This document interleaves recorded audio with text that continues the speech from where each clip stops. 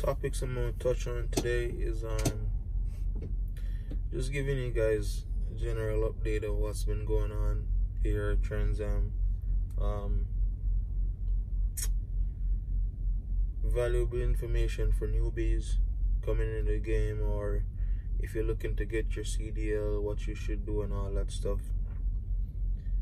You know, I'm trying to make my videos as less like dramatic, or is if you know anything about Transam, or you've done any research on Transam, or you're a Transam driver, you know that there's like a lot of negative stuff that goes around about this company in terms of the way how everything is handled here, from pay to all that stuff, you know what I mean?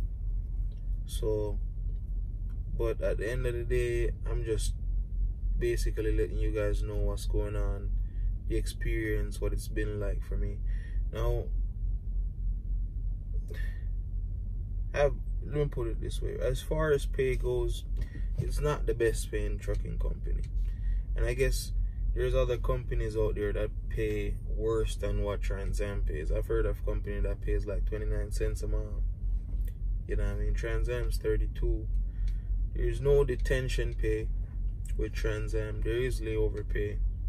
I don't know for everybody if they've, like any other Transam driver here watching this, if you guys ever had to deal with the layover pay, or if you guys actually get it. I got mine, but it took me a whole month later before I got it. Now my driver manager approved on it, which I spoke to her, and she told, oh, you're gonna get it on your pay, which I believe she did. But when I called payroll was basically saying my driver manager's manager, the fleet manager, needs to sign off on it, and I guess, you know, he's busy, or he just didn't pay attention to it, or whatever the case was. But it took them a whole month before they actually paid me. Now, before I went on home time, when I went on home time, actually I had another layover, and then I was supposed to get it on my last check, and it didn't come on my last check. I wasn't surprised. My driver manager told me she was going to pay, and then I had a breakdown also. When I was ready to come back out, the day I was supposed to return to work, my truck broke down. It had the DF sensor needed to be replaced, and the coolant sensor needed to be replaced, and that took a total. It happened like at 2 o'clock in the afternoon. They came and got the truck by 4, and then I got the truck back. I think it took a day. They had it for a full day, and then I got it the next day. So I was supposed to get some breakdown pay. They still haven't said anything about that. I was watching another video with another guy, and was basically saying like, some people don't know what breakdown pay is, layover pay, all that stuff, and basically some companies, like, if you don't ask your DM, they basically not gonna give it to you.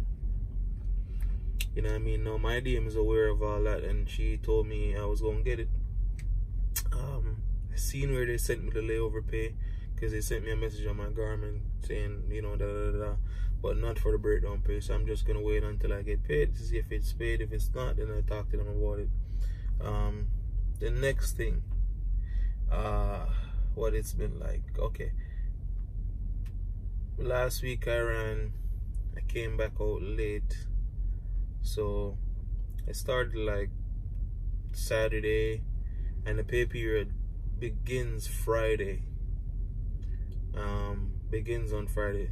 Long story short, I was only able to run like 2,300 miles for the week. So when I ran that 2,300 miles and I finished that pay period, that by the Friday morning I was already on a trip. So I ran as much miles as I possibly could on Thursday, leading up to 12 o'clock, because it cuts off at 12. So whatever you run before Thursday 12 o'clock, you're gonna get it on that following paycheck, because they have a week in the back for you, all that stuff. So I begin on Friday. I had like 400 miles left to complete the run that I was on. So basically, and I was going 400 miles I can drive in a day. So basically, I started out with on Friday. I started with like 400 miles in a new pay period, which is a good thing. So by the time I got that dropped off and all that, I'm looking at it like, okay, I'm aiming for 3,000 miles this week. I already have 400 miles. They put me on a couple more runs. Put me on like an 800-mile run, I think. When I finished that one, I'm basically sitting on like 1,800 miles by the end of Sunday night, I believe. Then they gave me this relay, and that's the thing, bro. Like with the company side, I've heard them say it before. The company drivers mostly do relays. They didn't have me doing relays before because I run hard, and my mentor always say, well, they like you, they see you the way you run, so they're basically giving you like least miles, because I was making like running like 2,800 miles, close to 3,000 miles some weeks. Company drivers, I guess other company drivers, they don't do that. They have them at like 1,800 miles, 2,000 miles, whatever the case is. You know what I mean? It was different for me. Now I was going to do lease, but when so much things been going on, but I was going to do lease basically. And when I went down to Florida to get my to finish that home load I was on, they messed up. They gave me like 6 different POs. None of the POs work. The load was supposed to be delivered Thursday. I got the load 10 hours late from the shipper because something broke or whatever the case was. I got it like 10 hours late. It was supposed to be delivered Thursday originally at 3:30 in the afternoon. They changed that to 11:30 at night. Then they changed it again to Friday. Friday, I think in the afternoon. So I got there Thursday. I was there from early because, like I said, when I drive. So I was there from early. I was there from Thursday basically. I had to sit until Friday 7:30 in the afternoon. It was a Walmart load, so if you know anything about Walmart, you can't go there too early. You can go, they only give you an hour window to get there before. So I was there like 6:30 because I was literally parked right there looking at it. So I go in. Turns out after I sat for a whole day, turns out none of the POs work. So I'm trying to get back and forth in contact with Transam, trying to get it figured out, dealing with night dispatch. That's oof. Dealing with night dispatch, trying to get it figured out. It just wasn't working out. They told me, okay, they're gonna give me an update. I should sit tight. I tried calling the broker. I tried doing everything I possibly could to get, because I knew if I was just to leave it to Transam, I would be sitting there for however long. Saturday morning, I woke up, still didn't get a message.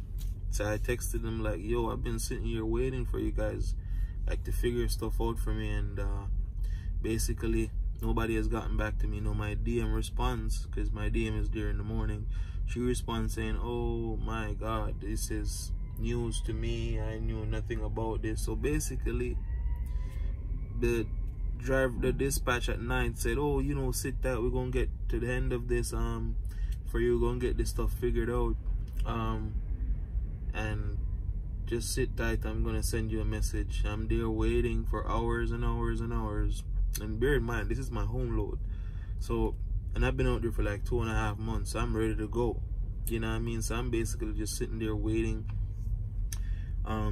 She responds saying, oh, she didn't know anything about it. Nobody told her anything. And then she starts reading back the messages that I sent and all that stuff. And then she basically sent me the same numbers, bro. The same numbers that they've been sending me over and over.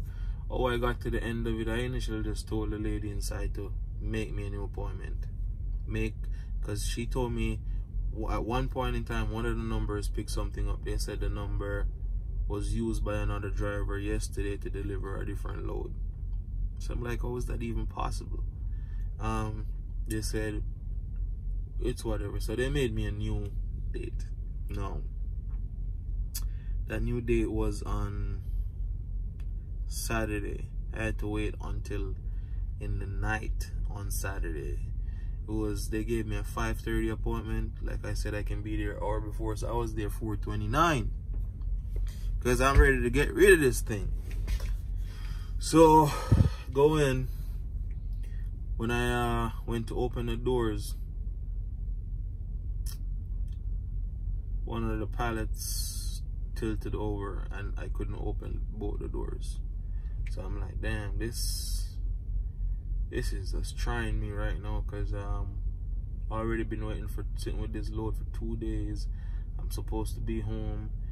I bumped the dock around 5 o'clock, and because of the pallet situation, I had to open one side. They had to fix it. Then I had to pull forward, open the other side, all that stuff. I never got unloaded until like 10 in the night.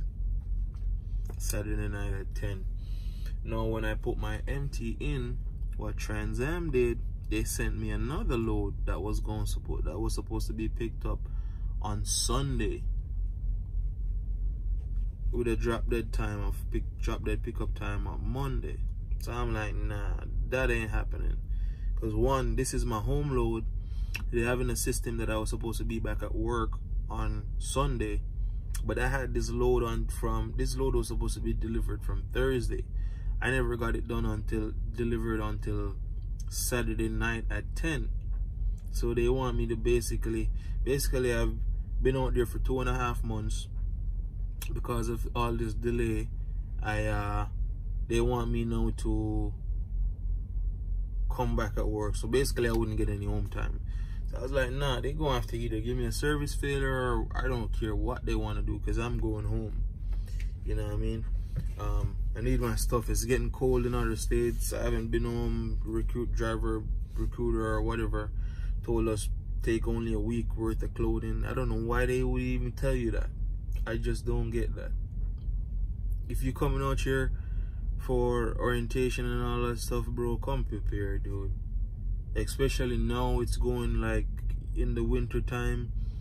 Bring your jackets,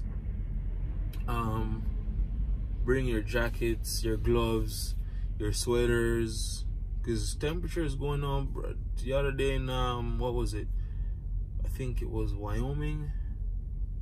I don't remember what state it was. It was just snowing. It was just snowing in Kansas, in Missouri last night. It didn't snow hard, just like some fluffies or whatever they want to call it, but it wasn't snowing hard. But fact of what I'm trying to say is, be prepared, be geared up, because the temperature is going down in these states. You know what I mean?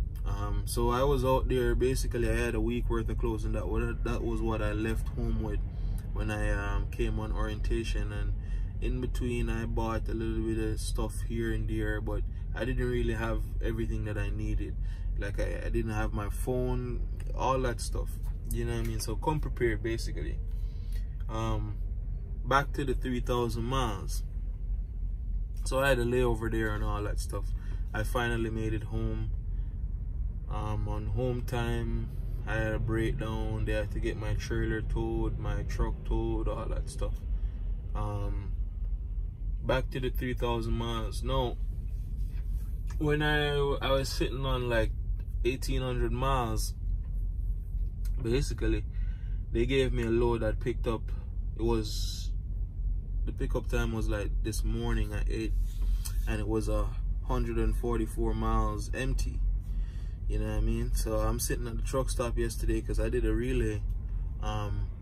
So I'm sitting at the truck stop, and soon as my clock reset, I budgeted out. I was okay, I'm gonna drive for 3 hours, go to the shipper. It's overnight parking. I'm gonna sit right there take my 10 again, and then my clock's gonna reset probably like at 3 in the morning.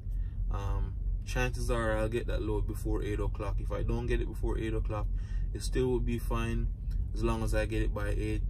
I'm budgeting a time to try to make 3,000 miles. The time they gave me for it to be delivered, the way I calculated my time, I was going to be there early, so I have a better chance of getting unloaded early, so they can give me another load, get me moving. As long as I finish that load and I get moving on Thursday, I'll be able to drive some more miles. So it put me closer to the 3,000 mile mark, to where I'm trying to get to. Now, they gave me this load. It was 800 miles going to PA, and I was looking at like, yeah, this basically gonna work out for me. Then I started driving like 2 hours. They voided the load and gave me a relay, set me up back with a relay. So I'm like, damn, bro, these people, it's like, the way I see it's almost like they don't want you to make a certain amount of miles. You're already not getting the best pay, you know what I mean? So it's like they're trying to keep you down. They tell you when you're doing orientation that, oh, we don't force you to do lease. We don't force lease down anybody. They don't tell you, they don't force you by telling you, hey, you have to do lease. You see what I mean? What they do it with the miles, bro, and the way they treat you. It's gonna force you. Basically, you're gonna see that you're not really making any money. So what's the other option? You're gonna go do lease. And then the lease program here in Transam, bro, that it doesn't make you can make a little bit more. Lease drivers running good, bro, are making, from the ones I know, they're making like, they're averaging like $700-800, $900 a week. You know what I mean?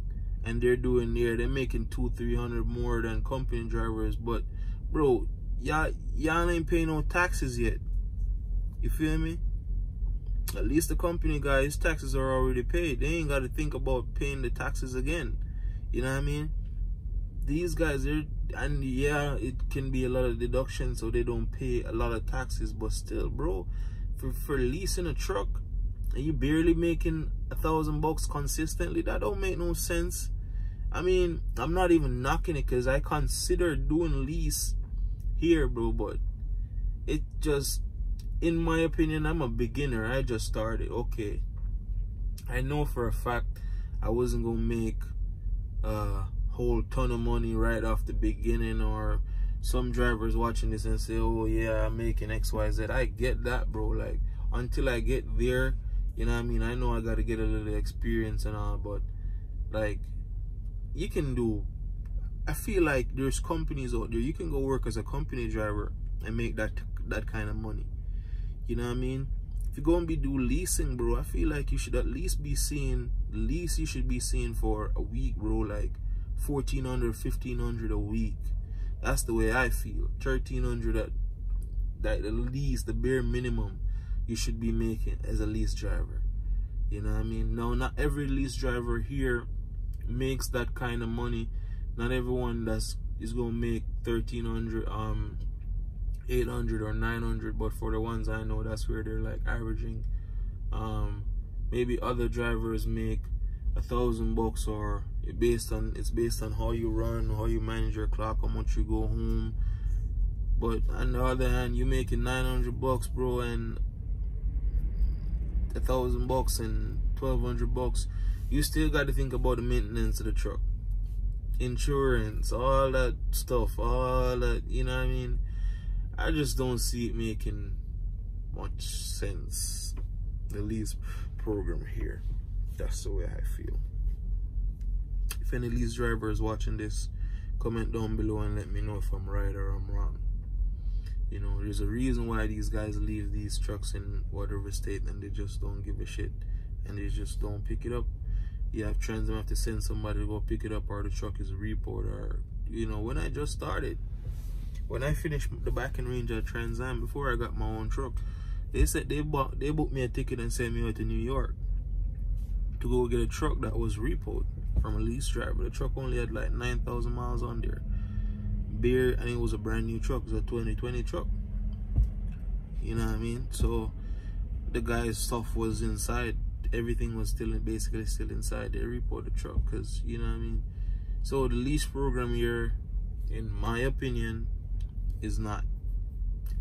It's not. But they steer you. They do things like this to steer you towards the lease. They basically gave me another relay. No, I had a 4 o'clock yesterday. I was going to drive for the 3-4 hours, get to the shipper shut down. So I could basically, if you gave me a load, I could basically drive for that day. You know what I mean? So they put me on a relay. Now that relay picks up today at 2 o'clock, 1400. Now I should have paid more attention, because when they sent me that and I seen 1400, I know 1400 is 2 o'clock, but I wasn't paying attention, not realizing it's 1400. It's 2 o'clock in the afternoon today. So I set my alarm, which is where my clock basically reset. Set my alarm for I set it for 2:45, because I'm like, okay, they might need some time to get here. 2:45, I wake up. Still no message or so I text them like, what's the ETA on this driver? Then they text me back 10 minutes later saying he's gonna be here tomorrow in the afternoon. No, I texted them Tuesday. I don't even know why they telling me tomorrow. They didn't say later this afternoon, but it says the 29th in the load information, and today's the 29th, so maybe they're just referring to it like they think it's just still night or whatever. So until late in the afternoon, meaning late sometime this evening, you know what I mean? And then that's a relay, bro. Like, it just messed up my whole me trying to hit 3,000 miles, because how that messes it up, I sat for basically the entire day yesterday, and I guarantee you I'm not gonna get this load until like 5 o'clock. You know what I mean? Or like thereabout, basically. So I sat for the whole day yesterday, and I'm basically sitting almost all of today. That's a day and a half that you already sat, not moving. If your wheels aren't, this is not an hourly job, this is a cents per mile job. You get paid by the mile. So if your truck is not moving, you're not earning. You know what I mean? So when they did that, they just messed basically everything up. You know? It's let me tell you the goods I see with this company. It's not a micromanaged company.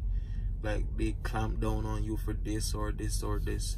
They don't really do that here. They don't really mess with you like that. You know what I mean?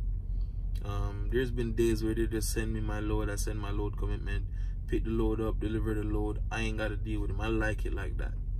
You know what I mean? They don't talk to me, I don't talk to them. I like that. I don't like to be bothered. I don't like nobody calling me, or, you know what I mean, unless, you know, I like that.